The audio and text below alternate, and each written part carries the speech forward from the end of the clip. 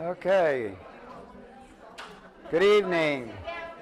Brother Randy wants to start his presentation. He's a little bit late. Thank you. Thank you for your cooperation. Okay, my name's Randy Bierwagenr, and I'm part of a ministry called Last Call Out Ministries. And part of what we do is do some training and practical things. Maybe it just needs to be closer.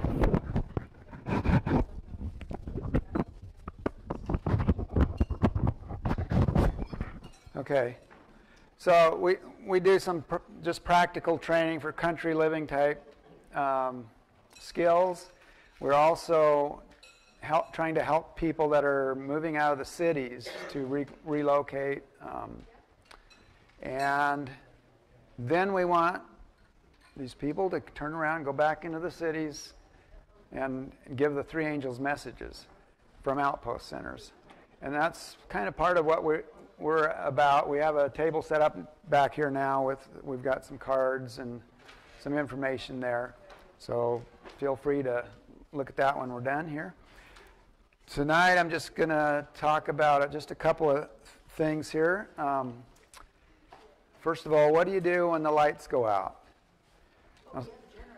You got a generator. Good. Well, that's good. So, I recognize a few of you here that actually live off the grid. So, which means you're not connected to the power lines, but you may have solar panels, battery power with inverters and some equipment that gives you the power you need. So what do you do if you're not in that situation and the power goes out? What was that? Get your oil lamps out. That's a good plan to have. Yeah. So you may have a freezer that needs to, you need to keep going, or just some lights or something that you just really need. A lot of times it's, like I said, a freezer or refrigerator to keep your food from spoiling. Most of us have a car out in the driveway. The car has a battery in it. So I'm going to show you, and these are some things you might consider just making an investment before you need it. This here, and again, a lot of you probably know what these things are, but this is called an inverter, and this takes your battery power from your battery, and it converts it to house power. Now, if you're powering a whole house, you would have a larger inverter that would power a lot more things. This here is a 2,000 watt inverter, something you can get pretty reasonable. Harbor Freight, usually you can get them with a coupon for about 120 bucks. What you can do, I made up my own cables. I believe these actually come with cables. They're lighter duty, but I think they'll work. The other thing you can do is, if you got a pair of jumper cables, you can either clip one end of these or cut them off, put some lugs on them, and you already got clamps on the other end.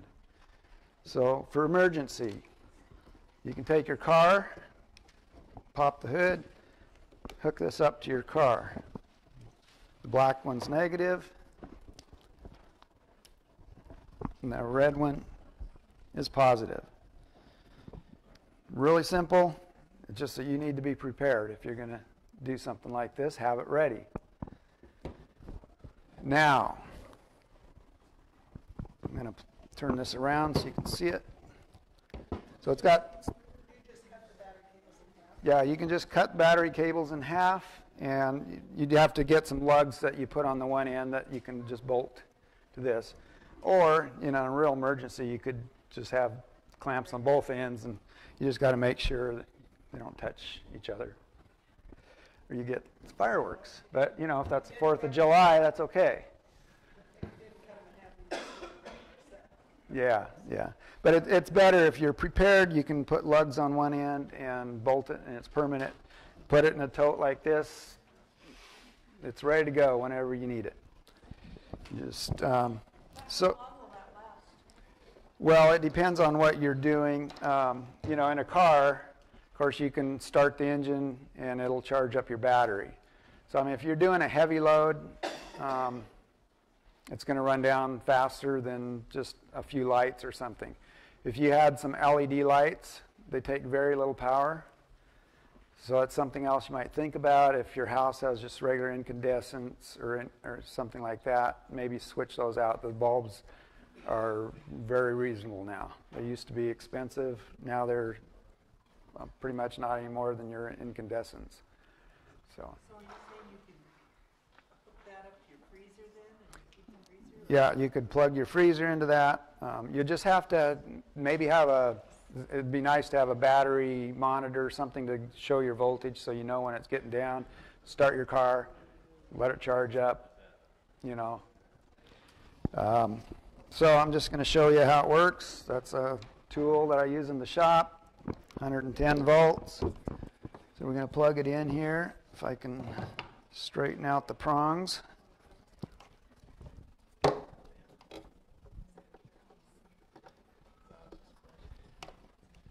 Turn the switch on.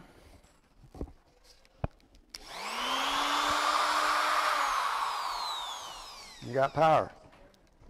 If you need to vacuum your house, I mean, you might not be worried about that in an emergency, but Randy?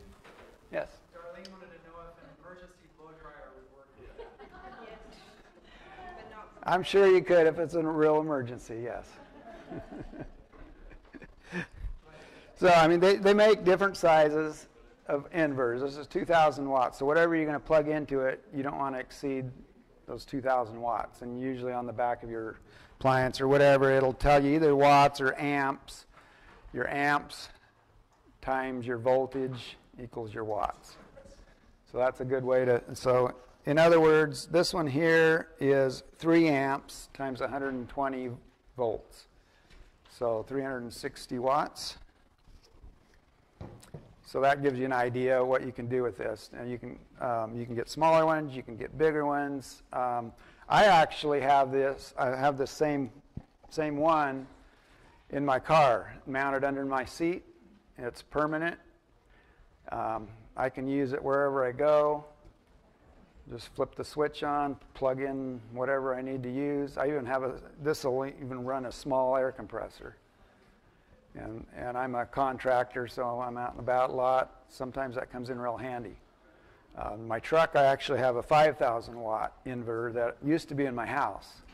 And I upgraded the house one and put that in my truck. And so I've got a 4,000 watt, but it's a little better one than what I had. It's and that runs, I run all my tools, all our household stuff. My wife's got a Vitamix. We got washer and dryer, all that. Propane, but, it still takes electricity. So. Could you get by with that without a generator? As long as you have a way, you got to have a way to charge your battery. Yeah. So, I mean, if you had a 4,000 watt one, would you hook it up to that like that? Yeah, in a house, we've got bigger batteries or a larger battery bank, maybe several of these together. We actually use forklift batteries, which are about 1,000 pounds apiece. So, and so the more battery power, the longer it's going to run whatever you're running. how would you charge those batteries in the house? Okay, well, generally, and this is what I'm going to add on or show you here too. This is kind of an add-on to this system, or what we do with the house, we'll use solar panels. Or, if you got a creek, you can use hydropower. There's different ways, or you can use wind power. All those ways you can use to charge your batteries. In a situation where, you know, if you've got solar and you don't have sun for days, then you do need a generator for backup. Some way to get those batteries charged. But this is this is a very small one, but this is what you call a charge controller. And I didn't have a spare solar panel to bring. The last time I did this, I had one. But you'd set up a solar panel out in the sun, and this is kind of an add-on to this emergency kit. You could have something like that, and you're not relying on your car engine or a generator. But you'd have a solar panel. It's connected, 2 wires, to your charge controller. Your charge controller, 2 wires to your charger. This is basically a battery charger, but it converts the power from the sun. In a house situation like we have, we're off grid. We've got several solar panels, a couple of big batteries, and the sun keeps them charged during the summertime where we're at. We rarely, if at all, need to run a generator. So those solar panels keep them charged up. In the wintertime, depending where you're at again and how much sun you get, sometimes we have to run a generator some to kind of offset what we're not getting from the sun. But usually we'll still get quite a bit in the sun. In an emergency situation where you're just running a few things, usually if your power's out, it's not for a long time.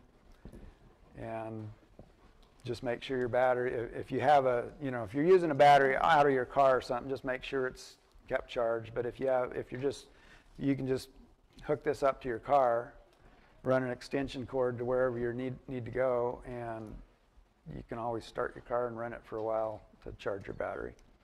So that's just an emergency use. Again, if you're living off grid, you're hooked up, then you've got a much bigger, it's basically works the same way, just a lot bigger system. So.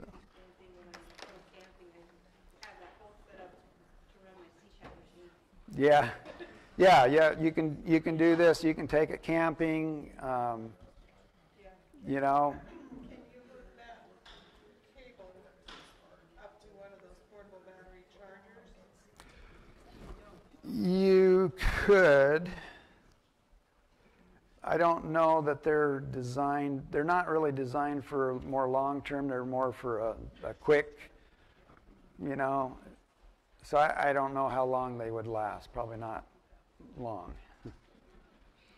But you can use those if for some reason you ran your car battery dead doing this. Yeah. You could use that to jump your car and get it charged up again. So that's a good thing to keep in mind. So I've got another presentation, but if you have any questions on this one, anybody have any other questions? So what about 220? Okay, so this inverter doesn't do 220, but you can get inverters that do. Like our house inverter, it does 220. You're just, more money. This is just kind of an emergency thing, but yeah, if you're doing something in your house, most of the time there are 220 inverters. So usually, though, you don't want to run things like electric heaters, your electric range, electric hot water heaters. You're going to generally, people that are off the grid like that, they'll go with propane. So because those really take the power, and unless you've got a huge system, and lots of sun, then generally we'll go with propane with those kind of things. Your hot water. And, most of the time you'll heat with wood anyway or something like that. But, we have a propane wall heater just for backup. We rarely, if ever, use it. But, yeah, that was a good question there. So anyone else? Is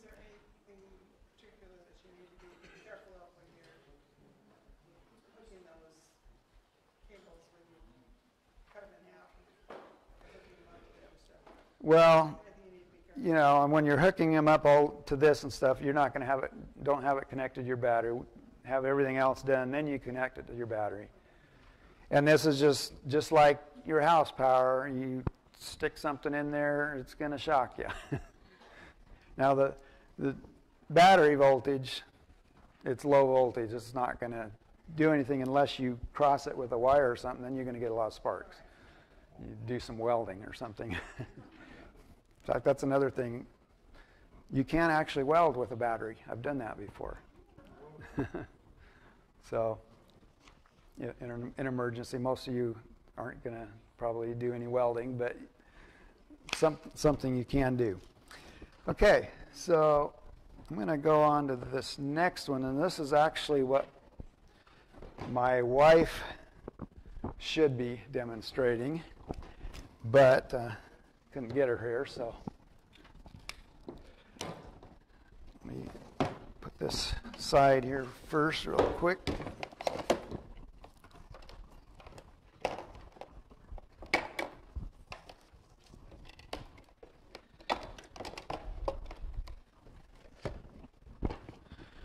Okay. How many of you have seen one of these? Got one. From my wife. Okay. This is called a Saratoga Jack thermal cooker. Got a lid, open it. It's a thermal cooker. A Saratoga Jack. Sure. Here, I'm going to set that down there. Okay.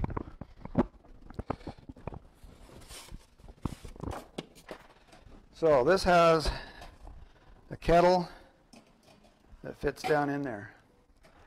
So what you do, this is a way you can cook without, say, like beans or something. Usually you put them on the stove. They cook for hours, right, with your stove on. This way you put your beans or your rice or whatever it is in here. Put it on your, if you got a range, cooking range, or use your rocket stove or put it over the fire, whatever. Heat that up to a boil. Actually, first of all, for beans, you'll soak them overnight. Put that on your fire, whatever heat source you're going to use. Boil them for 20 minutes. Put them in there. Put the lid down. Now this, I'm going to show you something that's actually more efficient than this, but 6 hours, they're ready to eat. No heat. Once you heat them up, you take them off the heat, put them in there. That keeps them hot. They cook. Rice, you can do that. I think maybe, I don't know, I think it's an hour or something. I think my wife said something like that. Good thing about that, if you're traveling, you got something you want later on, so you stop in a drive-in or something like that. You bring your other whatever condiments to that. Yeah. And then you just sit in your car, go down 200-300 miles, whatever down the road, and you're ready to eat. Just open that up, it's ready to go. Yeah, did you hear that? So you could take this with you if you're traveling. Put it on the heat in the morning. Put it in here. At lunchtime, you got hot lunch. Now I'm going to show you what we've done that's even more efficient. It works better. I built this box for my wife. Just a simple plywood box. It's insulated inside, the foam insulation. So this, yeah.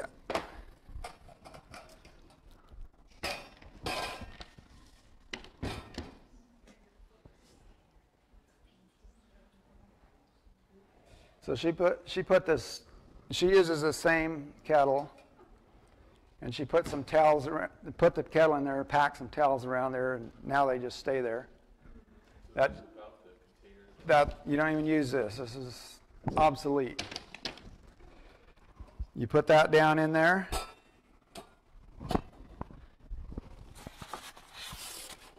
so this is something, I mean, you could build. You don't even have. You could use a cardboard box. You could use, yeah, just anything like that. So I've got, yeah. So that goes in there. And I got this on top. And I got a lid. And it'll do the same thing that does, only better. It keeps it hot? It keeps it hot all day. And so you can use this like a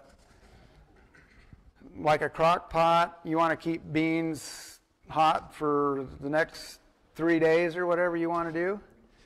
Take them out after, I don't know, I can't tell you how many hours, but you take them out, put them back on the stove, reboil them, or just bring them to a boil. That's all you got to do. Stick them back in here, and they'll keep hot. Can you use any kettle and put it in something like that? Yeah, you could. Yeah, just as long as whatever you're doing is designed. Yeah, and make sure it fits tight.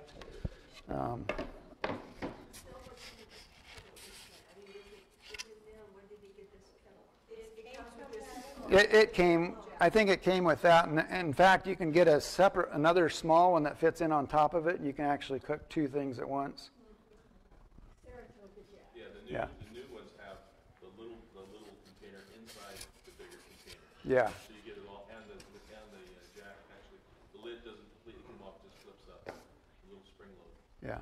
So I mean, you can do the same thing with this. You can make 2 kettles, one inside the other, or something. Just a shorter one inside the other, but just like that. So I heard on that, because I looked into it one time, and they told me you have to cook your food. It keeps it warm, but it doesn't cook it. It has to be mostly cooked. It will, like I said, like rice. It depends what you're doing. You have to experiment. But rice, you'll boil for about 10 minutes on your stove, put it in here, and it'll cook. It'll finish cooking in an hour, hour and a half. It's done. It has to be partially cooked. You have to heat it. You have to heat it and start it, yes. But like beans, 20 minutes. You're not going to eat beans in 20 minutes after boiling them. So finishing.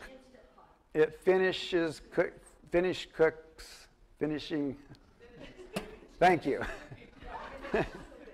Yeah, okay, Bill. You also want to make sure once you pull that lid off, pull the beans out, put it right back down again, because you're going to lose that heat just from evaporation. Yeah. Yeah, and if you take it out for lunch and you eat whatever you're going to eat, there's still some left. Just bring them back to a boil. Put them back in there. They're good for the next meal. So, and you can do all kinds of things. You can actually you can do cakes and breads and different things. Your wife demonstrated baking in that. Yeah, and I've done that, but I remember her. yeah, you can just go online and maybe Google Saratoga Jack or something like that. You'll find people. Yeah, there's going to be videos, and there's going to be people that have done all kinds of stuff, and they'll tell you how. So I mean, you can get all kinds of information like that. Soups, yeah, you name it. The other thing that your wife said is if you want it cold, it'll keep things cold too. Like if you made potato salad and it was cold. Yeah. Yeah, if you had it, say, in the freezer or something, or whatever, or fridge, and you wanted to keep it cold, and you're going on a picnic or something, you could do the same thing. Just stick it in here, cover it up. And like I said, this is just simple. This is plywood, but you could just take a cardboard box and pack it with insulation, and make it so your kettle fits, and that'll work. What are the dimensions that you're going to have? What's that? Is this 18 inches or the dimensions of your wooden box? Oh, I don't know. Probably 18 or 20 inches. Yeah. And it would depend, what size kettle you're going to use. Just make sure, get enough insulation in there, packed in there. And then, you could even use a flower pot or something that's round. And it's harder to get that kind of insulation. But, you could come up with something. But there's all kinds of ways of doing that. It's just make sure you just insulate it really well. So, yes? Size is that the large or is that the small? Very big, we got bigger than that. I'm not sure. I think it may be the small. Yeah. So, any other questions on either one of those things? Okay, I'm going to give you an advertisement. I think Dawn, she talked about hoop houses and growing and gardening and stuff. I'm planning on doing actually a hands-on demonstration how to build a hoop house. And how to build a hoop house for growing, gardening and stuff.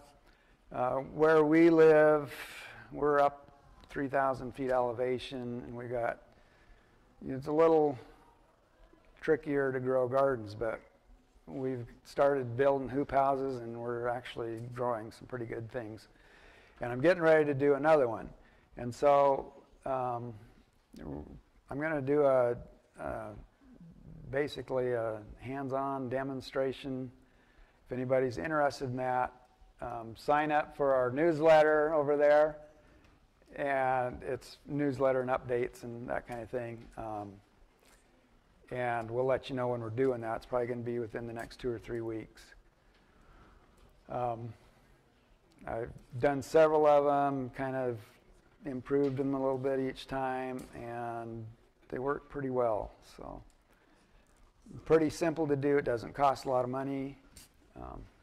So, if you're interested in that, either sign up or just let me know and give me your contact information.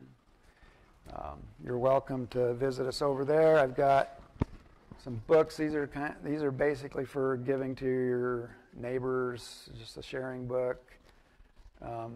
Would like to have a donation if you can. But there's some cards over there with a little more information about our ministry, and there's also some pens. You're welcome to take one per family. No, I won't say one per family, one per individual. And that's it, unless you have some more questions. Thank you.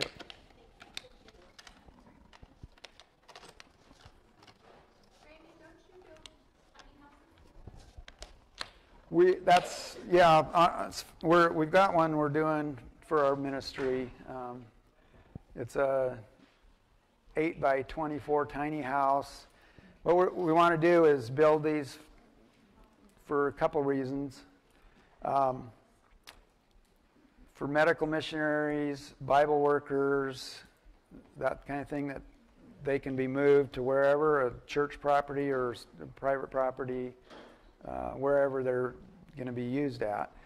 And also for people that are moving out of the cities, it's a good a transitional place while they're looking for property or a building or, looking for something.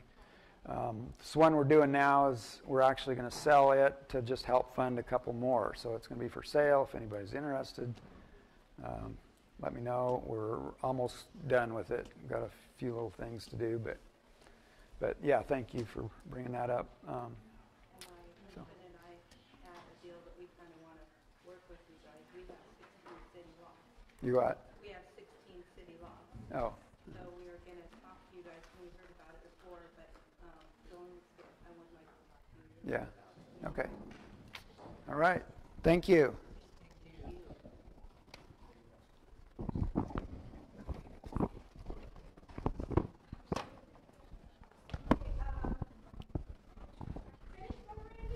Yes.